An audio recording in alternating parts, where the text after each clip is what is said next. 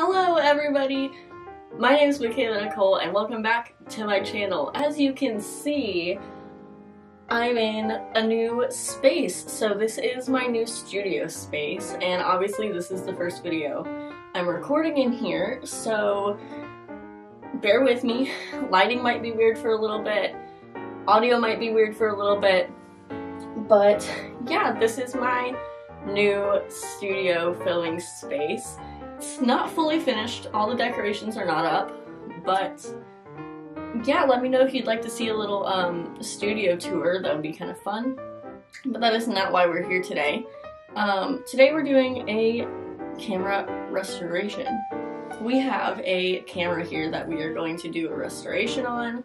Now, it does not have a handle, but that's going to be fine.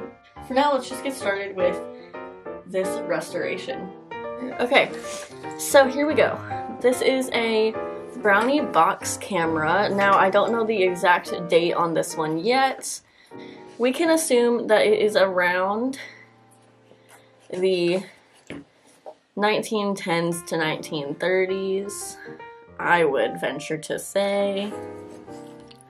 And yeah, it's in pretty good shape, but it's missing its handle.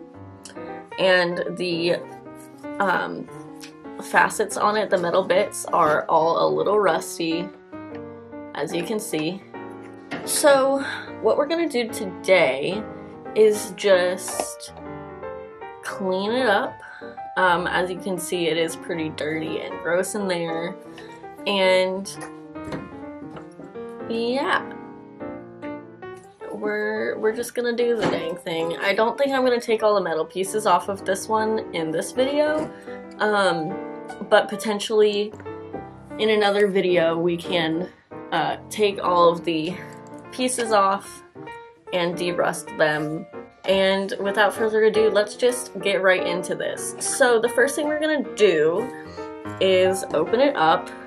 These cameras have these metal bits here that open them, so if you're following along, just pop open your little metal fasteners. Be gentle. It's not popped out. That's the other thing you have to do, is you pop out the winding key and it will just open right up, and I'm a little scared. Oh, there we go. It says the name on the inside, folks. This camera is a number 2A Brownie Model B. So let me give you a date on that real quick. I hadn't opened this camera up prior to this video, so we are finding out together. Okay, browniecamera.com, my favorite place. So Model B was from 1920 to 1924. So there she is. Something that I will tell you, if you're looking to figure out your camera's release year, is you can't rely on the patents, because patents are made before the camera is. So these say 1916 patents, but the camera was not made until 1920 to 1924. No big deal, just something to note. But basically, if you get a camera, somewhere on it, it tends to have a date, or I mean a name. So obviously right there, the number 2A Brownie camera Model B, those two lines, US patents are written in on the metal. So that's pretty fun. This camera feels like it's still in good working condition. You can see that there's still the glass in our viewfinders. Now this one's not as intuitive as the one my dad and I just did, because as you can see, if you're going to take a vertical picture, the vertical square is right there, and then when you would turn it to the side, it would be in horizontal. But in the other camera, the QB number 2A, this is all one piece of glass. But yeah, so that's pretty cool. So let's just clean this up a little bit, shall we? I think we shall. And yeah, maybe I'll bring you to the side so you can see everything going on, and we'll get started. Alrighty, so here we go. Please let me know in the comments what you think about this camera angle, if that's good for you, and if not, let me know that too. And hopefully we can together figure out how to make this work a little bit better. So what we've got here is just leather wipes. Are there any in here? There are. We've got leather wipes, which I need to buy more of. We've got 70% isopropyl alcohol. I have these reusable cotton rounds because I just feel like that's good for the environment, so I got some. And I am gonna put on a nitrile glove just because I don't feel like having rubbing alcohol fingers. It's not my favorite experience. We also have some Q-tips that I'm pulling out of my little drawer right now, so just regular plain Q-tips. And I think that's all we're gonna use for now, because there's no screws that I'm trying to get out of this camera at the moment. So let's just start here with, actually let's start on the alcohol. Now if you'll excuse me, I'm gonna drink an energy drink while I do this because it's 8 a.m. So I think to get started I'm gonna clean out the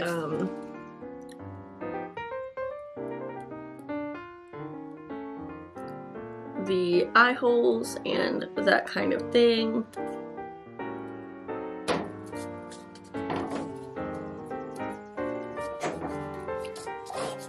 So here we go. Let's just start.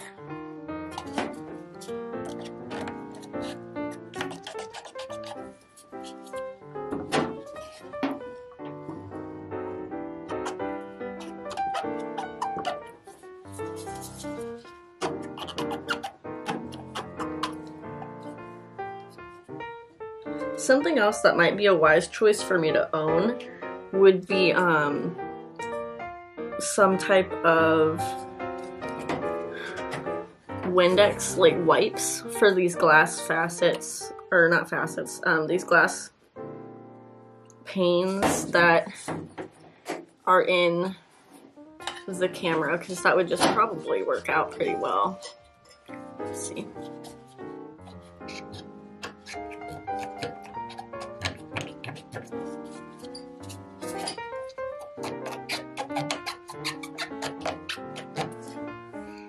Alright, boomba, clean those out. You can't really see anything through them at the moment, but that's fine. You can see the table. But fun fact also, which is probably pretty obvious if you think about it for a second, but this is where the picture was taken, and these are the viewfinders, so it's not like, today's camera where what you're seeing in here is exactly what you're getting here. So if you can't like move your finger in front of the shutter to see something different, you have to move your finger in front of these if you want to see something moving, but I digress. Let's continue on here. I'm gonna grab one of these cotton doodads.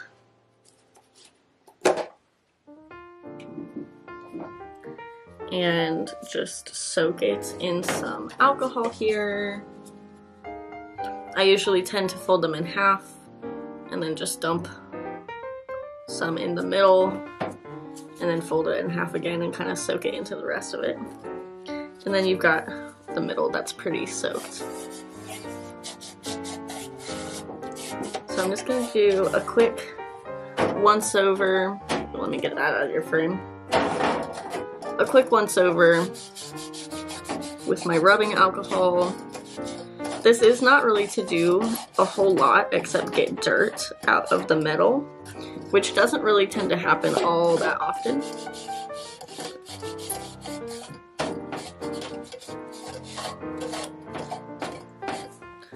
But there is some gunk coming off of there.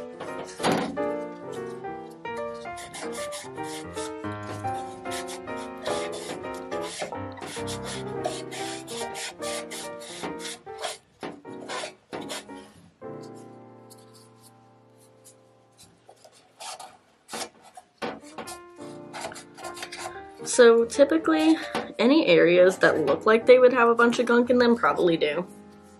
And it's probably a safe bet, oopsies, to try and clean those out pretty well.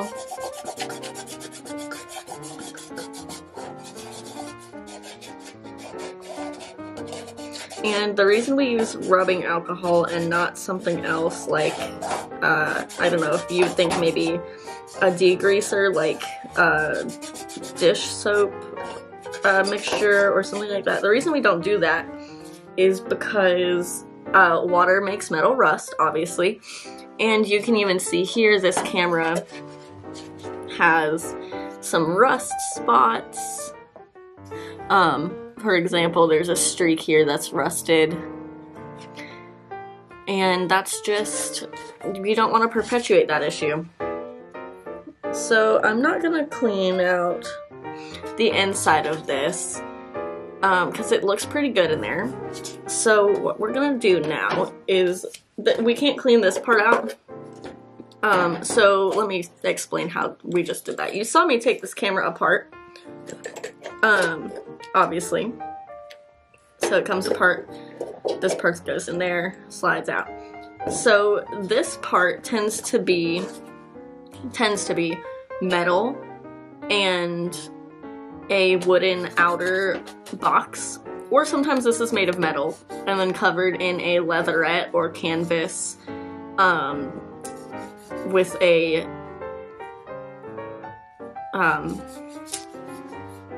coat, like a texture. It's called impregnated canvas. This one is leather, and most of them were covered in a real leather, or at least the handles were, which is why so many of them rot off and break, because, you know, leather gets dry and you don't take care of them sometimes and then it gets gross. So, all that to say, this part of the camera that you take off, that just houses the actual camera piece, tends to be made out of a similar material to whatever the front is, but it could be cardboard, it could be wood, it could be metal.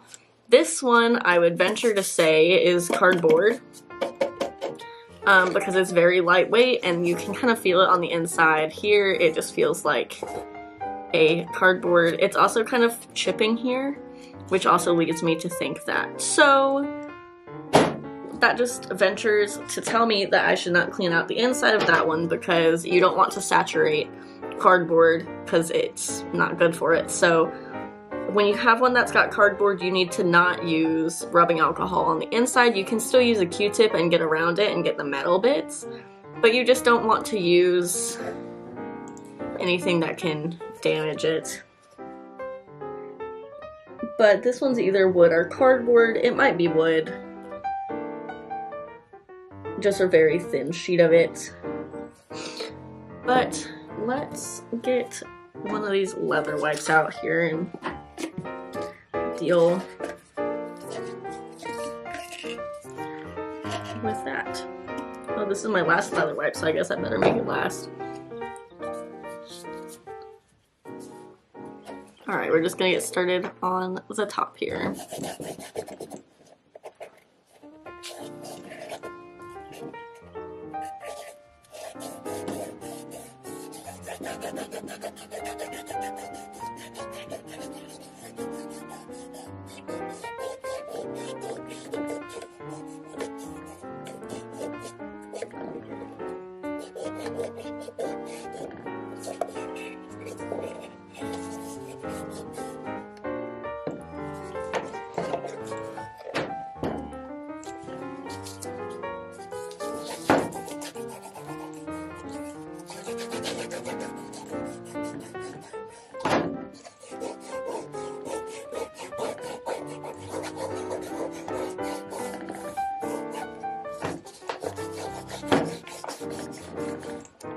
Now, the reason we use leather wipes, and by we I mean me, the reason I use leather wipes is because I feel like they, since they're meant for cars, to like preserve the leather in cars, I think they do a really nice job of conditioning the leather you have.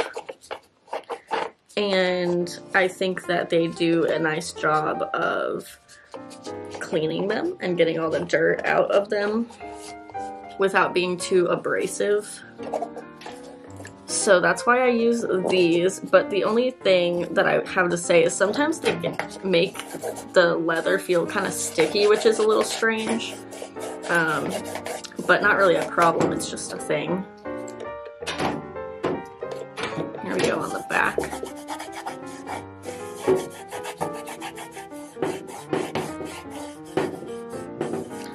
Now, super interestingly, they embossed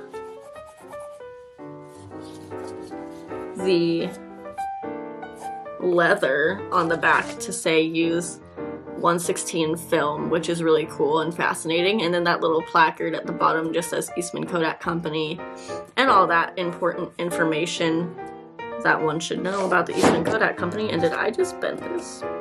I think I did, but that's fine, we'll just bend it back. That is interesting. I think, so there used to have been a screw here, because there's a little divot and a little hole where that would have been held on, so obviously that got lost in translation at some point, but this one you can see still has that to keep it from going anywhere, but all the others I've seen don't do that, so that's just interesting. Now let's quickly do this side.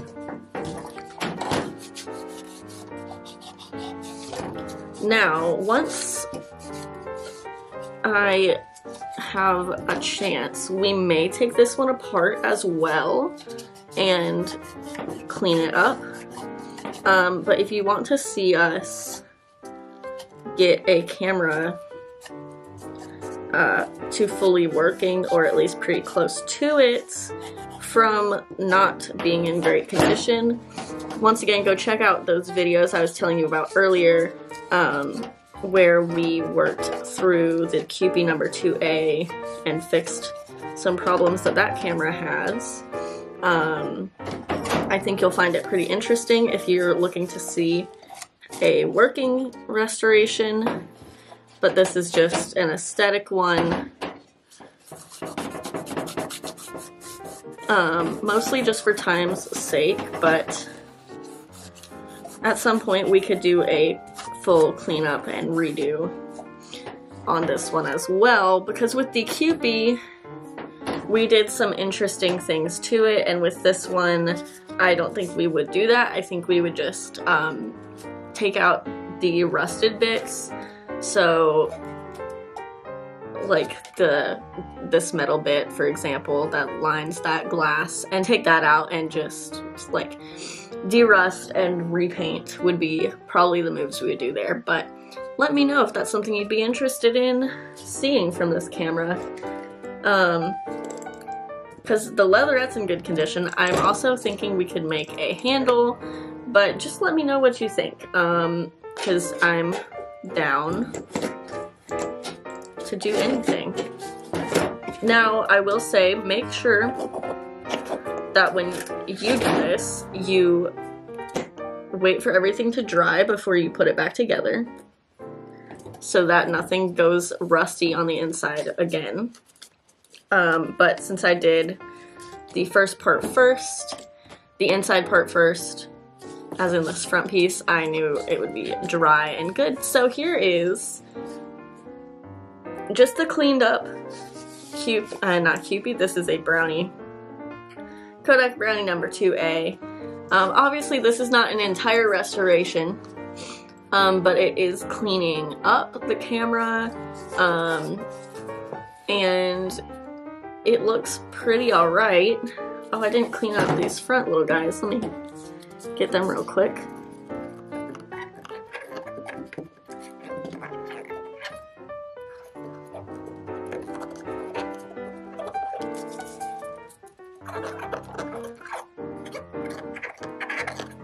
Okay, that's a little better.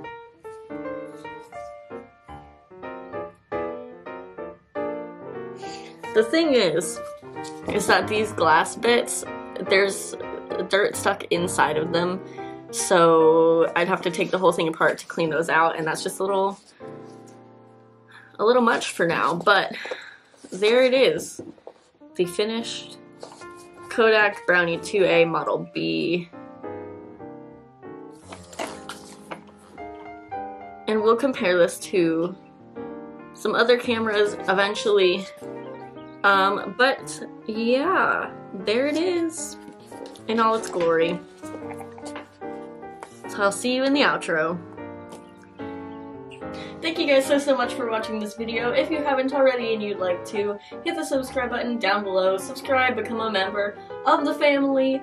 Go check out the playlist that's linked on one of the two sides here of the vintage cameras playlist for the other restoration videos I've done, and keep an eye out because we have a big project coming in May.